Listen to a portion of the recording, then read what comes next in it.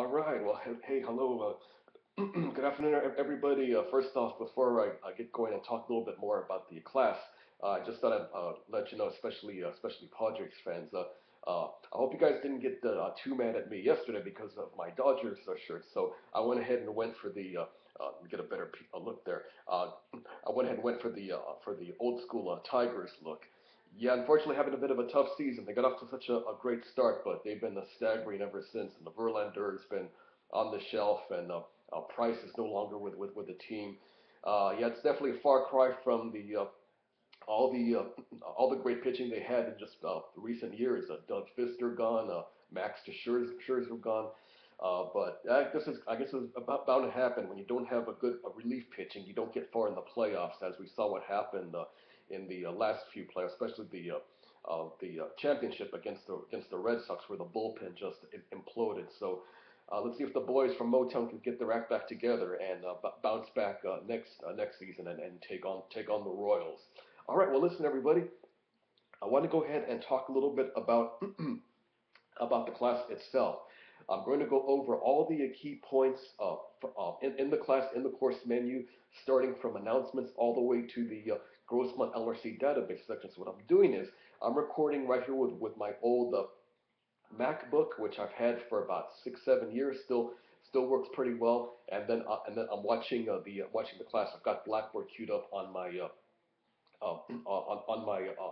new iMac. So don't mind me if I'm looking constantly to my right. I'm just looking at the monitor here where the class is located. So like I said in the announcements, if you happen to if you're using if you use a laptop or desktop for the class mainly, uh, go ahead and open up a second window in which you can see me on YouTube, and then have the class on a separate window. So without further ado, everybody, let's go ahead and talk a little bit more about what the class is all about. I'll go over a lot of the key due dates and any other important elements that's necessary. I'll mention as well. All right. When you get into the class, the first thing you'll see will be the announcements. So announcements will be on a regular basis. At least 3 times a week, there will be announcements. For sure on Mondays and on Fridays. Fridays especially because that's when I'm going to open up the quizzes. And we're going to start up with quizzes already this first week. So I'll talk more about that in just a second here. Um, so there'll always be something on Monday and on Friday, and then sometime during the middle part of the week. Most likely on Wednesdays. But sometimes I might have an announcement on Tuesday, might be on Thursday. So you might say the middle announcement of the week is sort of floating around between Tuesday through Thursday. So just keep an eye on that. Basically, look, don't watch the class every day. Make sure you check in at least once a day to see if there's anything new in terms of announcements. But for sure, every Monday and every Friday there will be announcements.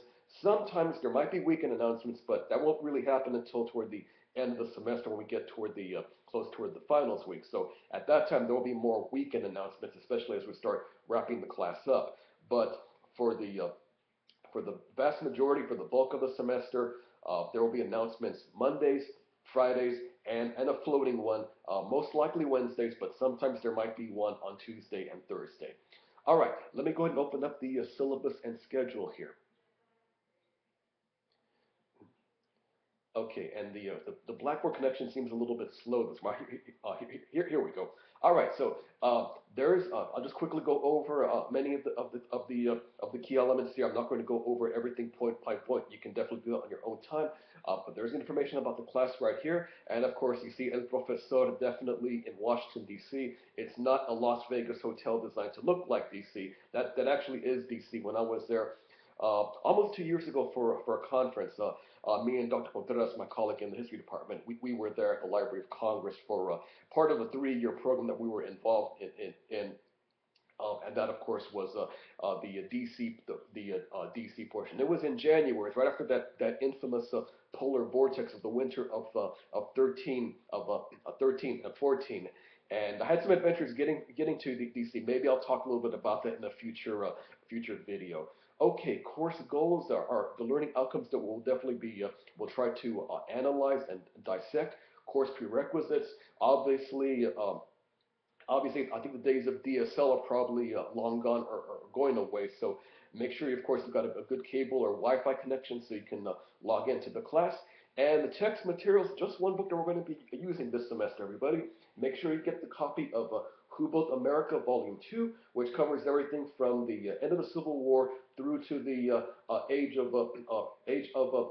of terrorism. 9/11 is covered in here, and the opening days of the Barack Obama administration. But basically, everything here from the end of the Civil War all the way through the days of Bill Clinton and George W. Bush, that's all covered here in Who Built America. So don't get any other textbooks. This is the only thing that we'll be using. So if you don't have a copy, make sure you get one immediately because you already have some reading to work on for it this week.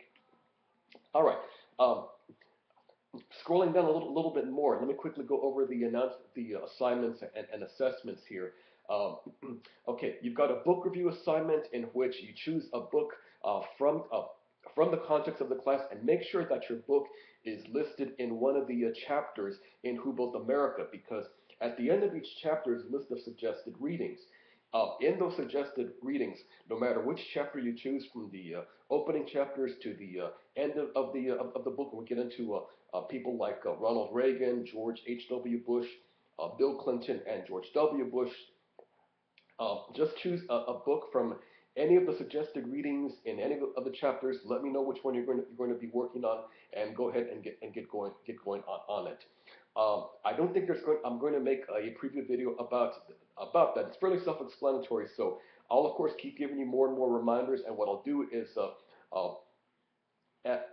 either at the end of the week or beginning of the week, I'll give you some suggestions, or I'll highlight a couple of books from the suggested readings that I'll indicate might be good to check out. So I'll say, hey everybody, from chapter 4, check this book out. From chapter 10, check this book out. So I'll make it a point to make that a regular feature for the rest of the session. All right, the EBSCO article review assignment. This is going to be due in mid November, right before Thanksgiving. What you're to do is to choose an article from the EBSCO database, which is available on the Grossmont College website, Grossmont College Library website. And this is a topic within the scope of the class. It doesn't anything from the end of the Civil War through to modern times. And what I will do for you is I'll have this for you probably beginning of next week. I will have um, I'll have a preview video. It'll be a video that I recorded for the spring semester. I've got several of these nuts and bolts videos that I recorded in the spring semester. So even though the dates might be a bit different, in which in the videos I say, don't forget everybody, this thing is due on April 30th. It's due on May 10th. Blah blah blah. Just disregard the due dates that I mentioned on the videos, but pay attention to the structure of the assignment, the articles that you can use, the journals you can use, essentially how to construct these. So pay attention to that in the videos, but just disregard the dates because, as I mentioned, many of these how-to videos, these nuts and bolts videos that I'll present to you within the next couple of weeks, will be ones that I recorded back in the spring semester. So just be aware of that as we press forward in the semester. So I'll have that video ready for you sometime next week, probably at the beginning of next week. Okay, one of the other assignments that we'll be working on is popular culture, and we're going to spend a lot of time focusing in on I would say the quintessential musical form for the country, and that, of course, is American jazz. We're going to watch every episode that Ken Burns made of his epic PBS series, which came out in 2000. So even though the series now is starting to get a little bit dated, much like his epic Civil War series back 25 years ago, the information still holds up quite nicely. A lot of good interviews with some artists who've actually passed away in the past few years. So popular jazz icons, artists such as Jackie McLean, and also, of course, the legendary Dave Brubeck. Uh, uh, they've long since passed away after the series was released. So what you're going to be doing is you're going to be watching every episode of the Ken Burns series. We're going to start that up right about the fourth week of the semester. We'll go from episode 1 all the way to episode 10. I'll have a lot of these all these programs will be covered in quizzes. I will have study questions for you about each episode. And as we finish, as we wrap up watching all these episodes, what you're going to do for this assignment is choose 2 episodes from episodes 1 through 10. Choose to compare and contrast many of the themes, the topics, the ideas the musical styles, the artists, and write a comparative essay about the two episodes. I will have another nuts and bolts preview video about this, so I'll have this one for you. If not next week, then the week after that. So within the next within for sure the first 3 weeks of the semester, I'll have more information about how this assignment works. And I've got preview videos which I recorded back in the spring about key elements of these episodes. I'll have those for you as well once we get started with watching this. So again, this is your other main writing assignment. After the book review and the EBSCO article review, you've got the jazz assignment. This is going to be due right before Thanksgiving, actually, on Monday, November 23rd, because Thanksgiving this year falls on the 26th. So before the Thanksgiving vacation, turn this in, and this thing will be worth 15% of your class grade. A lot of the writing assignments, in fact, all three main writing assignments are worth 50% of your class grade. So the totality of those three makes up 45% of your class grade. Now, the one thing that you will have that you work on right off the bat is something called the History Podcast Journal. What this is every week starting this week, watch episodes or listen to podcasts from a professor who's based out of Harrisburg in Pennsylvania. His name is Richard Moss, and he has an excellent podcast series in which he covers modern U.S. history, which we're doing, and early U.S. history, which the History 108 class is doing. So you have to go into iTunes to listen to Professor Moss's lectures. Now, these are free downloads. You don't have to worry about paying anything, so it's not like you're paying anything to get the latest from Rihanna, from Beyonce, or if you're rock and roll guys, you're paying to get stuff from AC/DC, Led Zeppelin, anything like that. No, these are free downloads, and I'm going to have a preview video for this about this assignment this week. In fact, tomorrow, coming up on Wednesday, I'll go ahead and give you the preview video about your podcast journal entries. This will be a video that I recorded for the spring semester, so I'll have that ready for you coming up tomorrow. There'll be more details in terms of what to do, but the key point you have to keep in mind is that you've got to go to iTunes to listen to these. So make sure you have iTunes somewhere on your computer, on your tablet. If you don't have it, download it, or if you know a friend who's so if you're a PC guy and you hate Macs, just talk to one of your friends. Maybe he or she is a big Mac person, so check out the podcast from his or her computer. This way you don't miss out on this assignment.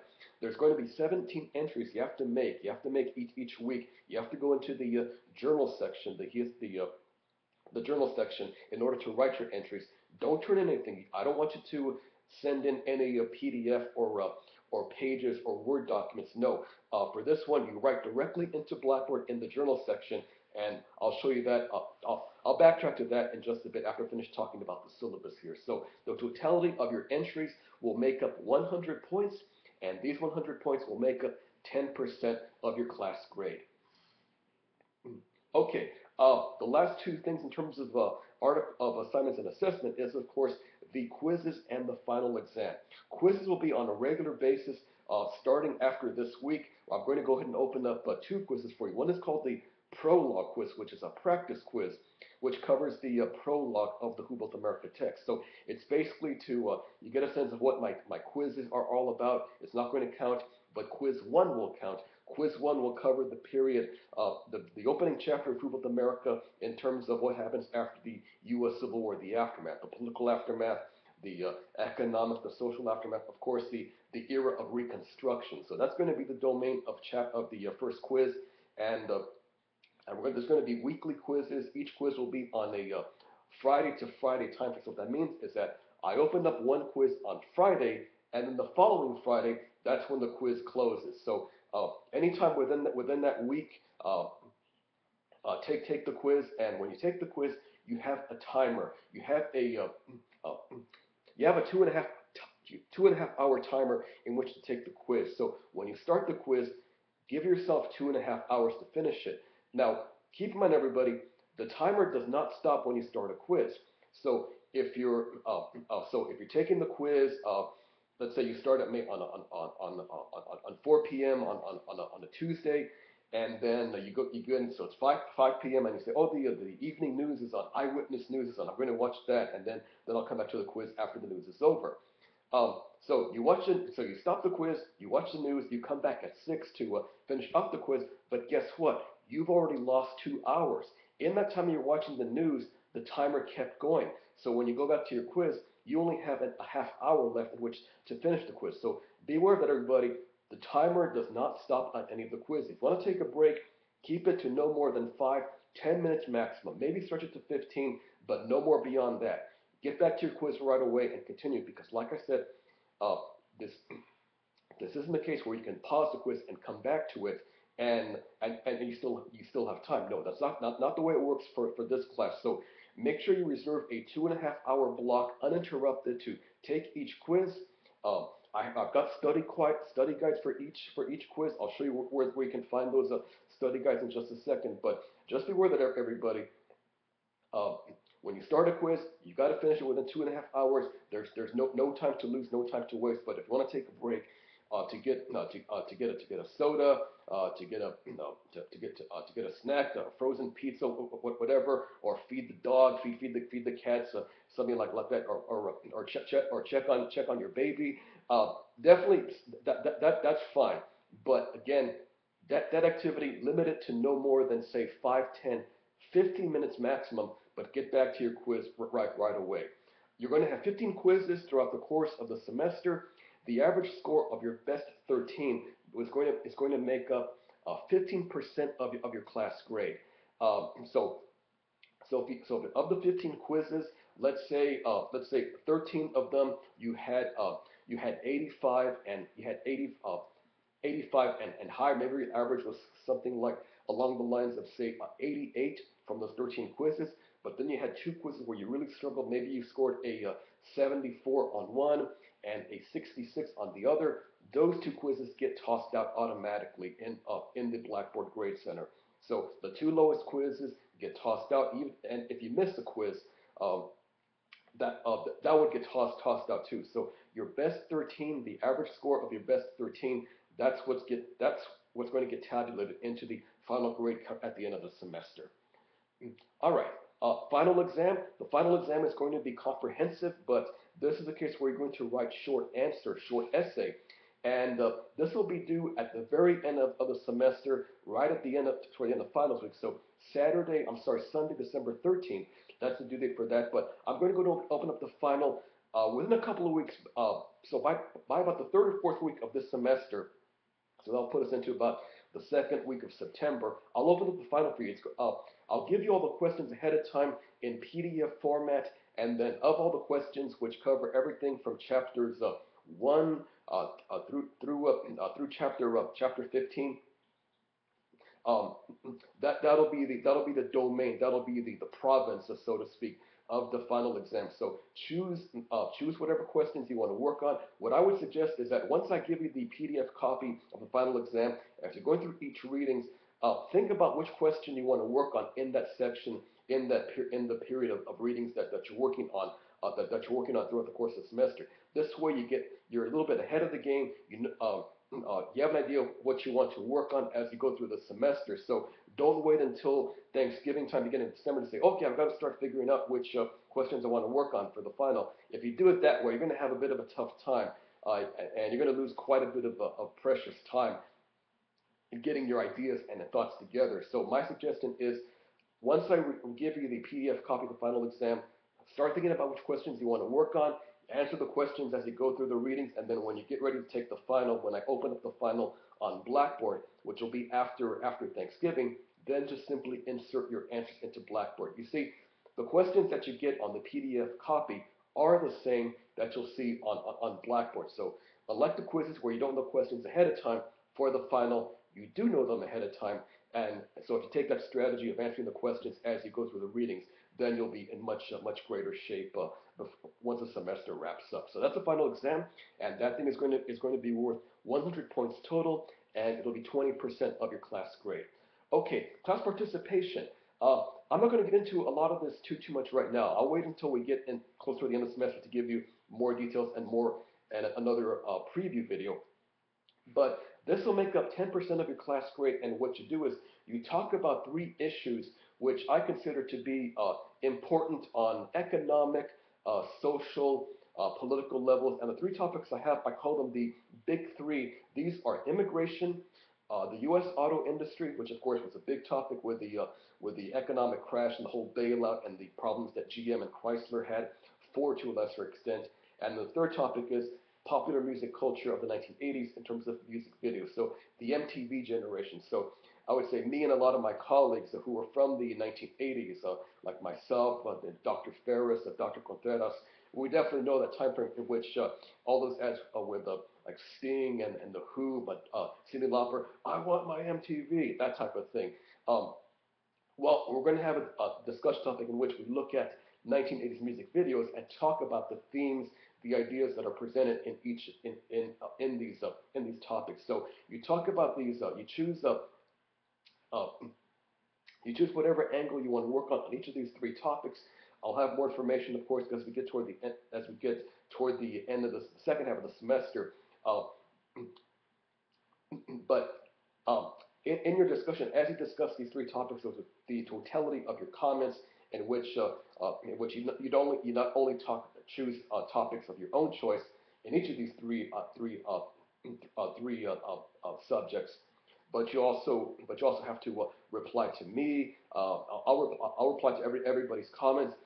Discuss the topics amongst yourselves, amongst everybody in the class. So it's been a really good exercise. I really enjoyed doing these big three topics for going on about 3 4 years now. So it's something I enjoy very much. It's actually one of my favorite parts of the class, getting to interact with everybody toward the end. So we'll definitely keep this going. And again, the totality of all this is worth 10% of your class grade.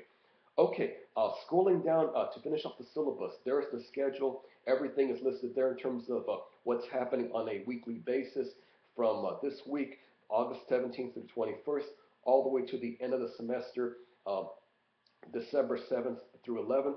And then after the schedule, I have the course policies, the grading structure, information there about for those of you who need assistance and are going through DSP and NEST services.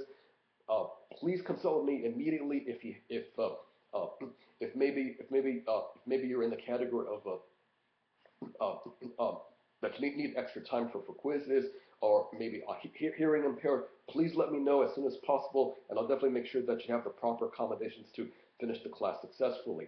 Course grading structure, that's the last thing on the syllabus. Um, this is what the breakdown of everything. So final exam from 20% to the podcast entries 10%. What I use for the class is something called the weighted total. What that means is this: when you add up, if don't add up all of your raw points in the class and think, oh, I've got 976 points, that should give me a B, or I've got 1,255 points, that should give me an A. No, I use a weighted total. What that means is that I take the totality of what that item is worth, multiply that by the percentage. So to give you an example, let's say in your podcast journal entries, your total, you scored 90 points, an excellent total in your writing, in answering the 17 entries.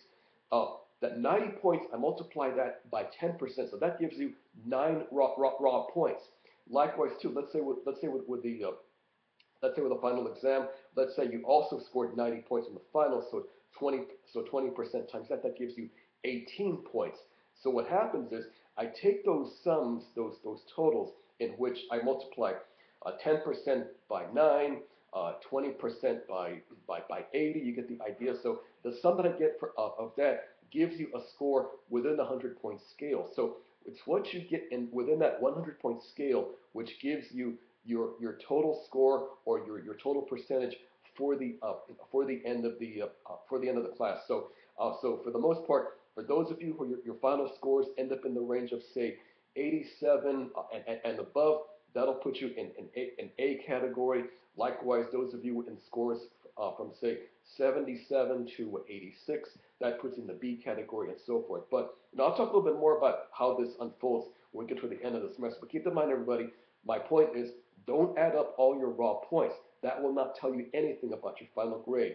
Multiply what you what you got for what you got for each item uh, by the percentage. And in terms of letter grades, generally my policy is A's are 95, A minus is 90, B is B is 85, that type of thing. So use that perspective when you're looking at the letter grade, uh, multiplied by the percentage. All right, so that's the syllabus, everybody. I know I'm already pushing a half hour on this, so let me wrap up real quickly here and just go over all these other items real quickly here. Okay, I'm in the assignment section, so let's quickly take a quick peek in there. I'm not going to talk about everything because I already did that in the coverage of the syllabus here. Okay, and unfortunately, my connection is a little bit slow right now. I don't know if this is coming from Blackboard, uh, from the school, or my Time Warner connection. Okay, all right. So here is where the information is listed about all the assignments, and I've also got assignment worksheets that are in the blue hyperlink. Make sure you download all the assignment worksheets because those give you all the detailed instructions for each item, whether it's the EBSCO assignment, the book review, the Ken Burns jazz assignment, and the big three discussion topics. And then later on, I'll put the PDF copy of the file in here. So all of this stuff is listed here in the assignment section, and the quizzes too. The folder for the quizzes, you go into this section too. So when you're ready to take the quiz, uh, any quiz, go into the assignment section, open up the quizzes folder, and you're ready to go. You're good to go, so to speak. All right, course documents. Let me quickly tell you what's in here.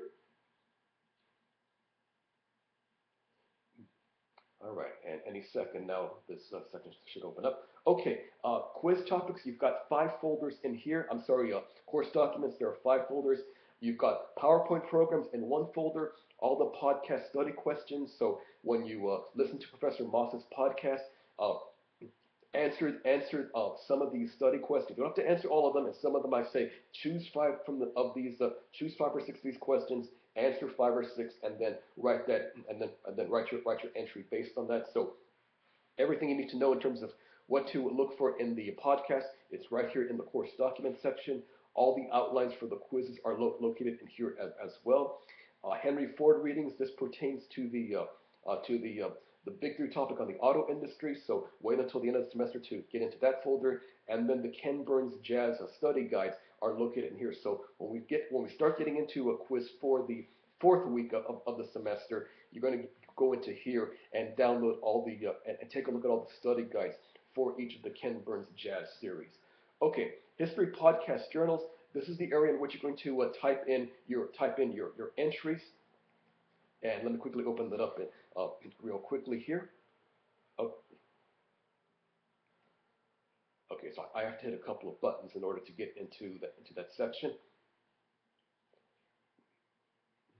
Okay, so when you go in here, that tells you what each entry is all about, what the topic is from entry 1 to entry 17. I have the due dates there for each of the entries. So for example, entry 1, Professor Moss's Introduction to History. Your entry is due on August 26th. So that's next Wednesday. So Wednesdays are the due dates for all the podcast entries except entry 2.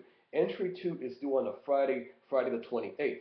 But everything else for the semester, whether it's entry 1, all the way through entry 17, those are Wednesdays. So always think of Wednesdays as podcast entry due date. I wish I could think of something more clever, like say way back Wednesday or throwback Thursday. But until I think of something a little bit more catchy, we'll just go with that. So again, Wednesdays are due dates for the all your journal entries except for entry 2, which is due next Friday the 28th, and that covers Professor Moss's topic, his podcast on reconstructions. That's the podcast journal section. Discussion forums. Let me quickly open that up. Okay. There's not that many folders in here, not that many sections. So class introductions. If you haven't gone in to introduce yourself, please do so now. Go in there, tell us a little bit about who you are, your interests, your background, what you will expect from the class, that type of thing.